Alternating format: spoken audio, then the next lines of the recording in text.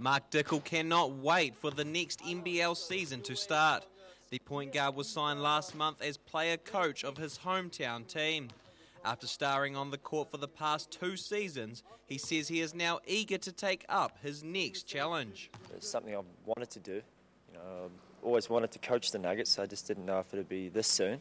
But no, I'm excited, ready for the challenge, and feel like I'm ready for it. He expects a few challenges juggling both roles, but says it will ultimately come down to preparation.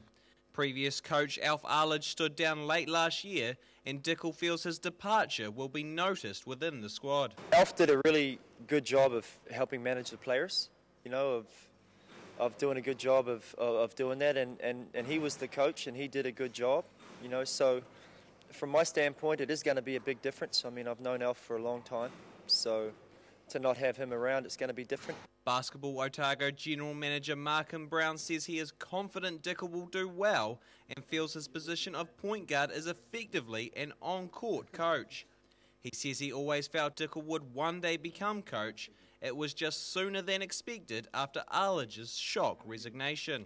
Yes, I did believe that he was going to be here this year. He basically sort of told us, verbally that he was, and I think he just got to a point where he thought about it, and that was the decision he wanted to make, and we weren't standing in his way of him going, but it was a shame because we thought he was going to be with us again and wanted to carry on from the success we had this past season. Brown says the side still only has 4 contracted players, but is hopeful he and Dickel will finalise new recruits by the end of this week.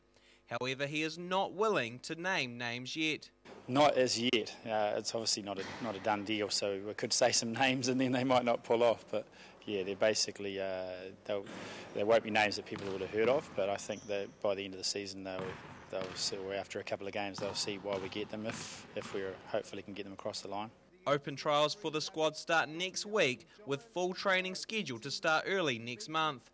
And if Dickel can get the talent he is hopeful of obtaining, not many will want to bet against the side making another push at a national title. John McKenzie, 39 News.